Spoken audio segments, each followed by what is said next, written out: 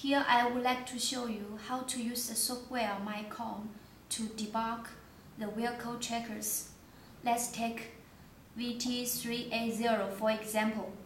The things we need is one computer, a device, USB data cable, CD. Okay, here we first copy all the files into the computer. We already done it before. So first we install the drive of USB 232. If you have installed it before, then you can ignore it. We can see it's processing.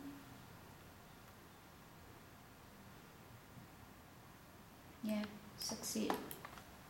Then plug in the USB data cable to the port of computer. We can see here it's installing the drive. Then we can also see the USB 2.0 COM port is COM4. You want to make sure, click Computer, Properties, Device Manage. Then you can see the COM. The COM port is COM4. Then it's time to open MYCOM. Just now we have seen the COM port is COM4.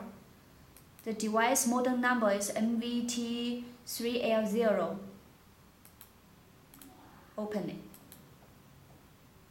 Then connect with the USB port.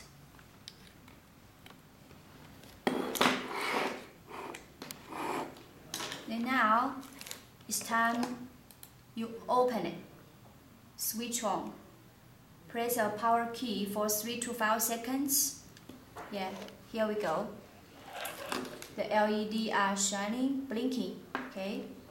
Then here shows the situation of the checker. SM number, IMA number, the firmware version.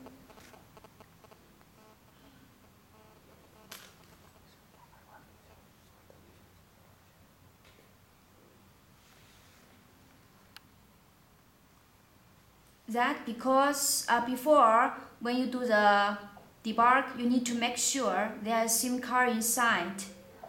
And if there is any history there, here it shows all the details here. After that, you can save the file. We can see you can save the file, then send to us. I will ask our engineer to check and help to debug. That's all. Thanks.